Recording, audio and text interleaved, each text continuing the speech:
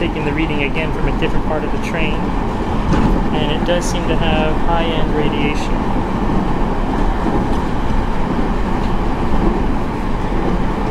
But not as bad as before.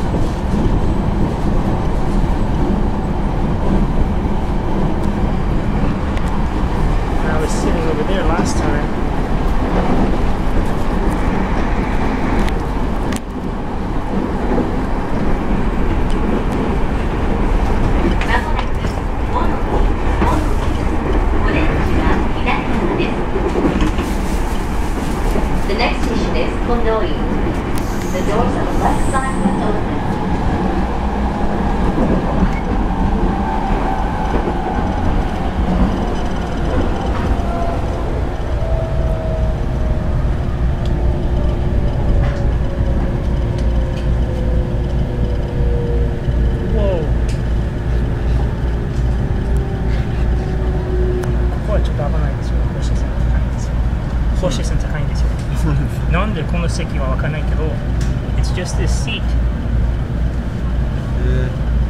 超高いですよ。福島ぐらい高いですよ。ここだけ？はい、ここだけ。すっごい高いですよ。調査してあります。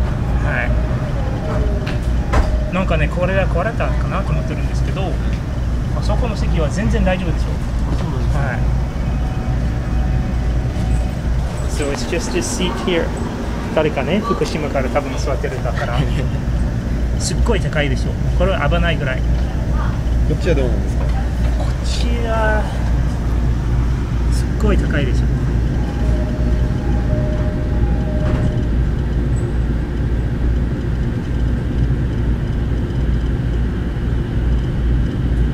あ、これはちょっと低い値段。なんでここはね、すっごい高いでしょ。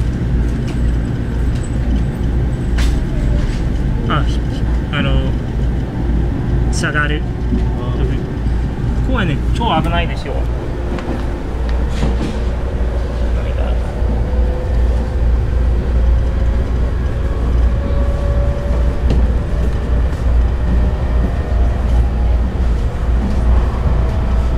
下の方大丈夫。この席だけ。多分別の席取った方がいい。本当にすっごい高いですよ。お出口は左側です。東北線鳴門方面はお乗り換えです。すごい高いでしょ。3.3 福島ぐらいの高いの放射線レベルでしょ。でもそこの席はね 10.5 高かった。多分誰か福島から座ってるということがありますので、放射線が下。すごいよ。ここは成田でしょ。すごいよ。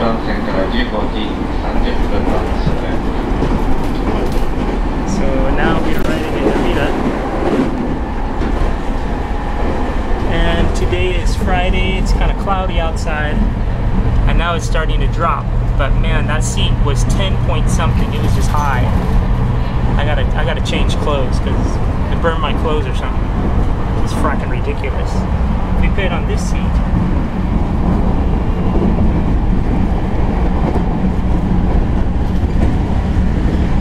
It drops. Look at that. I mean, it's still high, but it drops.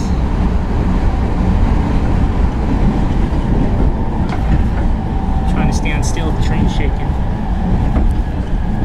I thought this thing was broken, but I guess not. That place was really hot.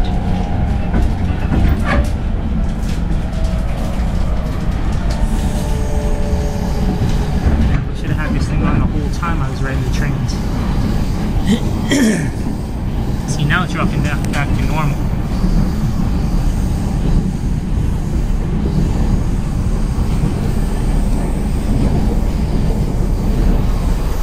For some reason, あそこの席はすごい大丈夫ですよ。安全ですけど、ここはね、高いんですよ。The air in here is bad.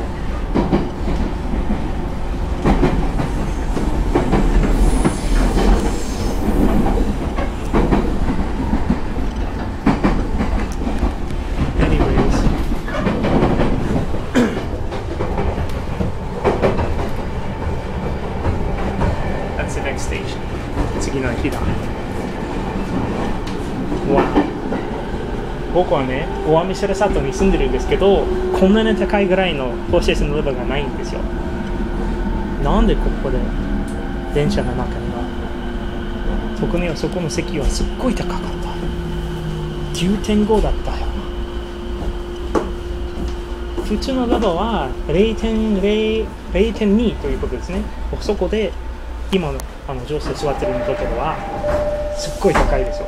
10点とか 10.5 とか福島ぐらい。すっごいよ。